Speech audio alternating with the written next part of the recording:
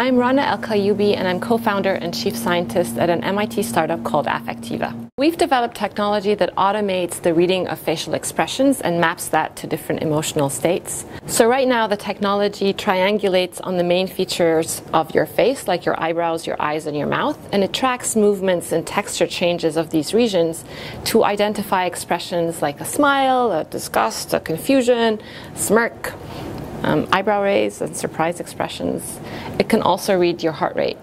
Our main area of business is around understanding consumers' emotions and understanding how that drives consumer behavior.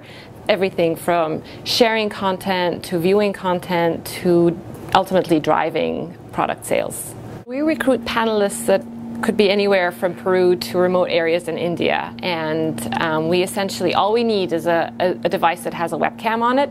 They watch the content. This content gets streamed to our servers where we use computer vision algorithms to analyze the facial responses.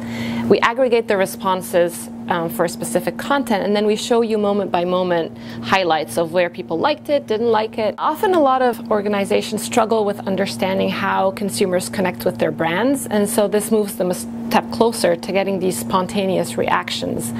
We've seen some of our clients optimize the ad so they can remove parts where people didn't resonate with the content. They can shorten the ads. They can also change the order of the scenes, and in some extreme cases, decide not to go ahead with airing an ad. We're able to answer questions like, how do emotions vary by culture? How does emotion expression vary by gender and by age? You can fool the system. It'll be hard, if you have a poker face, it'll be hard for the system to pick up your true emotional state.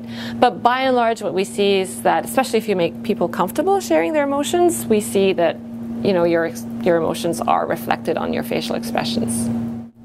So we envision an app that can track your emotional experiences using a webcam, track that over the course of the day, and then give you emotion analytics, like how happy you were, how stressed you are, tie that to your calendar, recommend that you go for a walk or exercise more. So emotions cut across every aspect of our lives, from how we connect with each other to our health and well-being, but also the decisions we make. So our vision is that emotion measurement technology is ubiquitous and allows you to capture various aspects of your experiences and apply them. So we're already seeing how this technology is improving how brands connect with their consumers, and then the next level is to take this out to learning experiences and improve how people learn. But ultimately, we see a world where this technology helps you as an individual track your emotional experiences, manage your emotions, and ultimately have better lives.